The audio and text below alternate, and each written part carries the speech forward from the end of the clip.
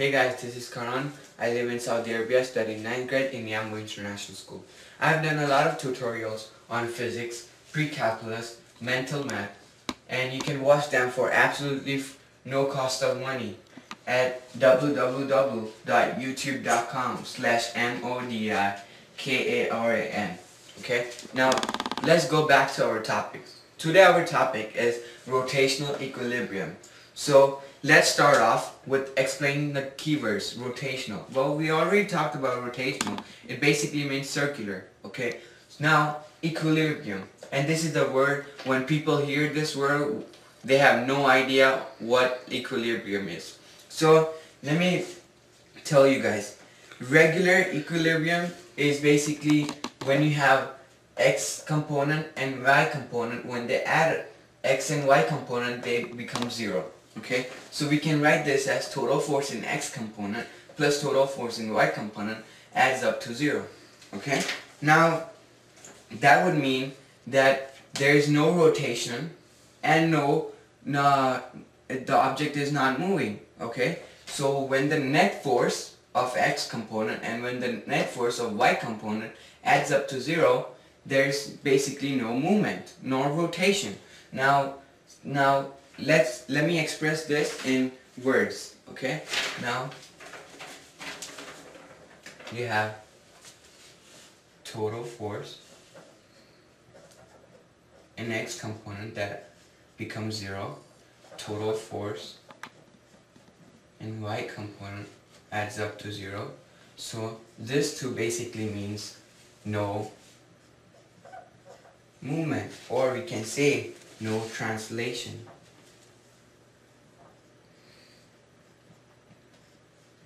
Okay, now here comes the thing that most of the people get shocked. Okay, now torque.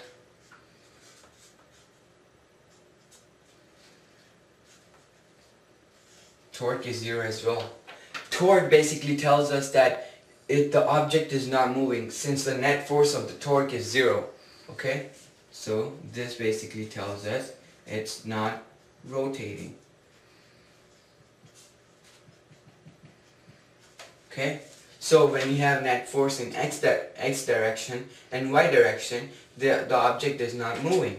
But when you have the net force of torque to be zero, it's not rotating as well. So you have total equilibrium. That means, that the equilibrium, when an object is in equilibrium, it's constant, it's conserved, it's not moving at all. Okay, now I would advise you to look at this and figure out what I will be talking about. Okay, now when an object is rotating clockwise like this, okay, clockwise, it has a positive torque. Okay, when it's rotating counterclockwise, it has a torque which is negative. Okay, that means when it's moving in counterclockwise position, it has a torque of negative, and when it's moving in clockwise position, it has a positive torque. Okay, now let's move on to our examples. Okay.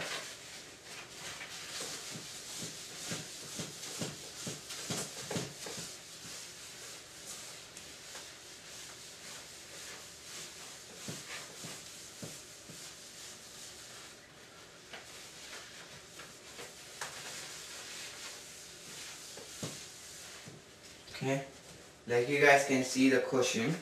It says a lady is standing on a stage that is hung from two cranes, one on each end. The stage weighs 1000 Newton and is 10 meter long. What is the tension of the ropes when the 400 Newton kid stands from 1 meter from the end? Okay, now let's draw the diagram of what the question is trying to tell us. So there's basically crane, okay. Okay, this is hung by crane over here, and this is basically hung by crane. And this is a stage which says that it's 10 meter long. Okay, now it says the stage weighs 1000 Newton, so it becomes down. It's putting the pressure downwards, right? So it's 1000 Newton. Okay, now it also says that a kid is standing on it So there is more 400 Newton. Okay, and this is kid. When kid stands on it, and he's standing from 1 meter apart. So this is basically 1 meter over here. Okay, now we need to find the tension. So let's just say this is being pulled up by a crane. So crane A and crane B. Okay, now this is what we want it to be in total equilibrium. So we know that when we add x and y component, it should be adding up to 0. Okay, so we can express that idea in the words like total force in y direction is equal to 0. Okay, and total force in x direction is equal to 0. Now in y direction we have CA and CB. Okay, now in x direction, which is over here, we have it to be 1000 newtons and 400 newtons. So how do we do this? So we have CA, okay, CA over here, plus, because we are adding the y directions first, and then we have CB because, okay, CA, and what we are doing is subtracting it by 400 newtons over here. Okay, then we are subtracting it by 1000 newtons because that's how much the stage weighs. And we get the total to be 0. Okay, now if we were to add this two and put this over here, okay, we would get CA plus CB is equal to 1400 newtons. Okay, now we do know when they add up it equals this much amount of force, but all we need to find is tension on each force. So we basically need to find how much force does this exert and how much force this exert. It's not divided by 2 because this is not really having same amount of force being to pull up to each other. So let's take this idea and keep it apart, since we already found the 1400 newton, the total force, the total tension. Now it also happens that it's not rotating, right?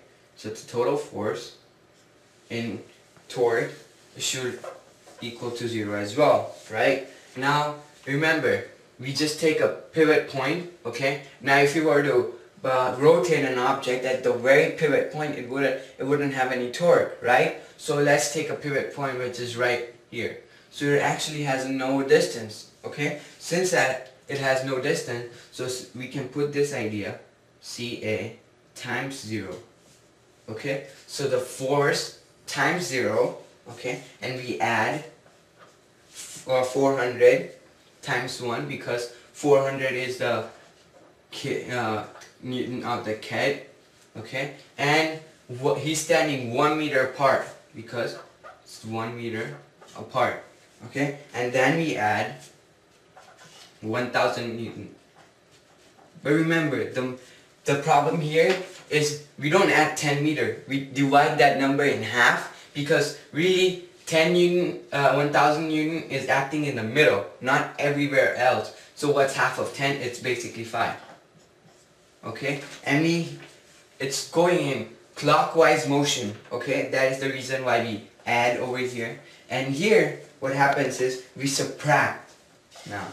Okay? We subtract it by CB because it's going in counterclockwise motion, and we subtract it by total distance of the stage, which is basically 10. Okay? And this all should equal to 0 because it's in equilibrium. Okay? Now if you were to do all this, okay, you would be getting this just goes out to be 0 because any number multiplied by 0 is 0 basically. And then we have 400 Newton plus 5000 Newton. Okay, and we take this and put it over here so we can tell that this is 10 CB.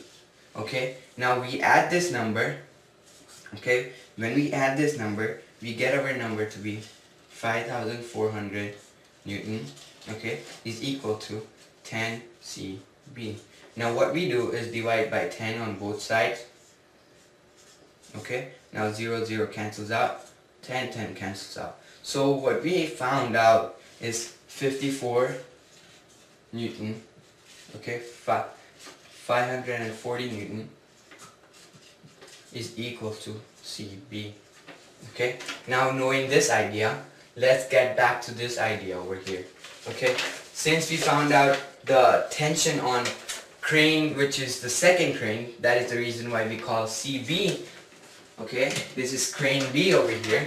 Now we found out the tension on crane B and we have the total pressure. What we need to do is basically write down our idea what we have. So I'm just going to erase this out.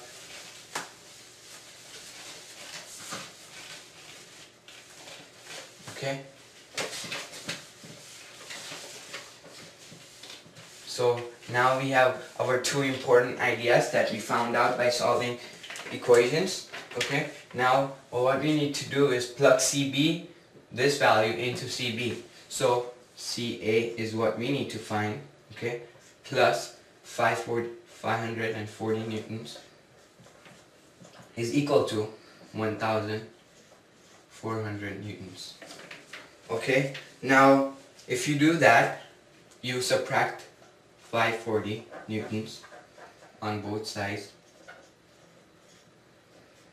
Okay, you would find your answer of CA to be 860 newtons. Okay, now let's talk about what we did. Okay, what we did is drew the diagram first to understand the concept. Okay, so you have to draw the concept, write down what we already know. Like we know that the force in X, the net force in X direction and the net force in Y direction should always be equal to 0. Okay, now what we did is, this is the Y direction and this is the X direction over here. That is the reason why we put first the Y direction and then we add them, okay, and is equal to 0, because the sum of X and Y direction, okay, should always add up to 0 since it's rotational equilibrium. Okay, now since it's rotating over here in clockwise motion till 5 meters long, okay, we added this. Okay, we added it, we didn't subtract it, we added it. So well, we